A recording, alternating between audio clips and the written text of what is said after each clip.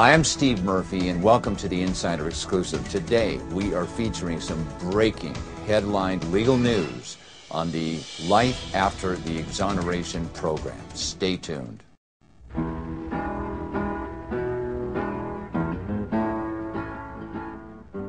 My name's Jeffrey Scott Hornoff, and I'm a police officer.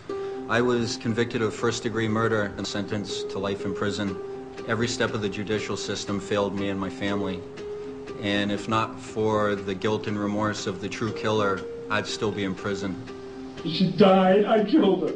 Why would you not want to ensure that California stops putting innocent people in prison? It's a very good question. I was locked up when I was 20 years old, just turned 20 years old. And I'm 42 now, so I've been in a little over 22 years. It was hard for my father to explain to me. I got convicted of raping somebody, but Daddy didn't do it. So it's like, how you not do it, Daddy, if you've been in here for all these years now? Everything in life is wonderful, and then one day, somebody comes up and tells a lie on you and you end up in jail. What's different is he knows fear doesn't exist. When they told me rape, robbery, possession of instrument of crime, gun, conspiracy, all these, I'm like, oh my God, you know, just it's almost like 100 years in jail for something you didn't do, and I'm really scared. I was in shock because I got found guilty. I looked him right in the face, and I said, "You and I both know I didn't kill anyone." And he couldn't look me in the eye. He sentenced me to all that time, and I didn't know what to expect in prison. You know, I expected be beaten, be raped. I expected to die in prison. The government has failed the exonerated. It's finally over. It's been 19 years. What now? Go home.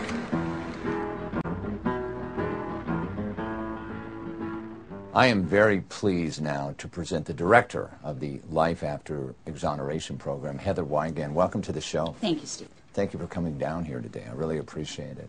Tell us a little bit about your program. What is the purpose of your organization, etc.? What do you primarily do? Well, we were formed in 2003 to address the injustices of wrongful conviction by aiding and assisting exonerees and their family members to rebuild their life once they've gained their freedom and found innocent and began to reintegrate into society. Why doesn't the government just double speed to take care of these people that have been through hell and back? Wow, what's the deal here? Well, there's 22 states in this country that do not have compensation laws. So if you're found innocent and conviction is reversed and you gain your freedom in one of these states, you are not eligible for any compensation. There are, however, the remaining states do have some kind of compensation statute, but very few of them have restorative awards, meaning social services. 2 decades ago, we started to utilize DNA technology and getting innocent people out of prison. I mean, who would have thought it? Mm-hmm. So now, after over a decade of getting over nearly 400 people out, over 200 of those DNA exonerations, that means these are people that have have proven their innocence, demonstrable innocence.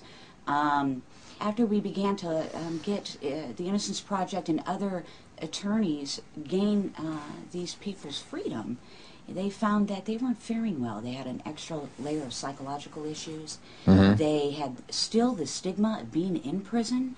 They had problems getting their record expunged, and they weren't getting compensated and fighting an uphill legal battle just to get compensated. So my question is, why?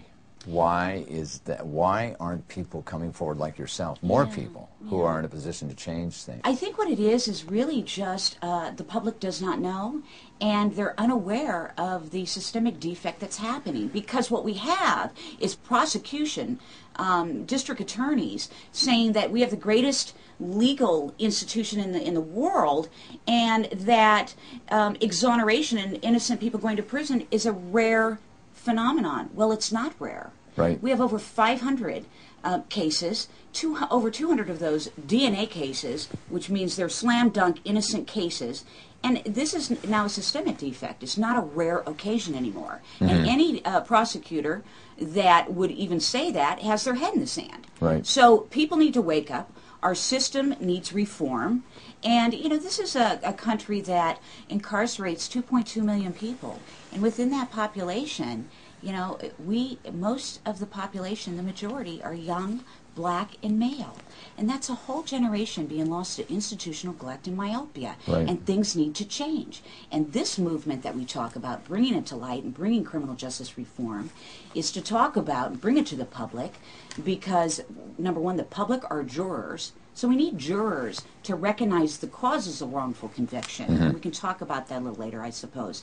But they need to know what the causes are so they're not tripped up as a jury member, and that they're open-minded and that they see possible misleading cases and situations that happen during jury trial and appeal and the investigation process that make a case go wrong and end up with innocent people getting put in prison. Mm-hmm. And this is real and this is happening, and more often than not. Right now, I want to bring one of the exonerated on our set. So we're going to go to that right now. That's Great. Tim Atkins, and Yes. he was incarcerated, what, for 20 years? 24 years. 24 years 24 for a years. murder he didn't commit. That's right. Let's bring him on right now. Okay.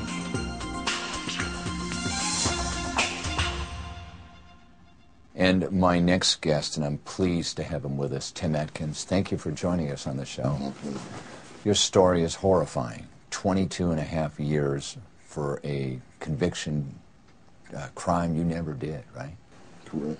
What was it? You were convicted of what, murder? First-degree murder robbery. And where were you in California State Prison System? Yes. 22 and a half years. What did it feel like when you wanted to tell the world that you were innocent? What kind of help did you have?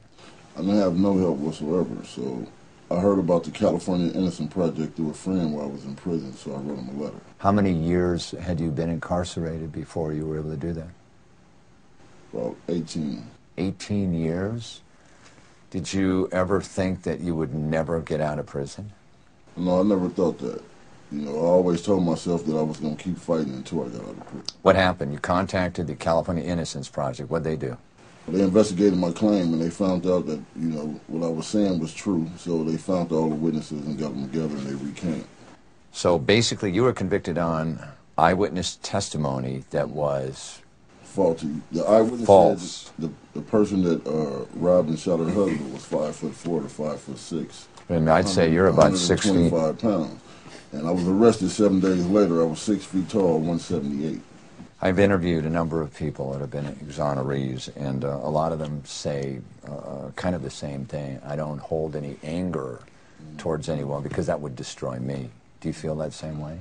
Yes, I live like that because to be angry and bitter, you know, would stop my forward progress. Yes. So I can't do that. Yes. You know, it's a lot of things in life that happen that we don't understand, but we got to keep going. Now, in your current job, by helping at-risk young people, are they listening to you? That must be fulfilling, isn't it? Yes, because it gives me a chance to share with the youngsters what nobody shared with me a long time ago. Which is what it's like. Exactly. What it's like running the streets and how it's so easy for you to get in trouble, and the hardest thing is for you to get out of trouble. Right. So, you know, I share my experience with them and try to help them any way I can. Well, thank you very much for being on the show, Tim. Thank you very much. Thank you, Steve. And thank you for coming down. Thank you. We're going to do another show on this. We're going to get All the right. word out.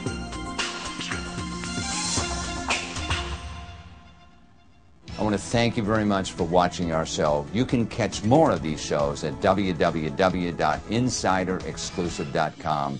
Come back again.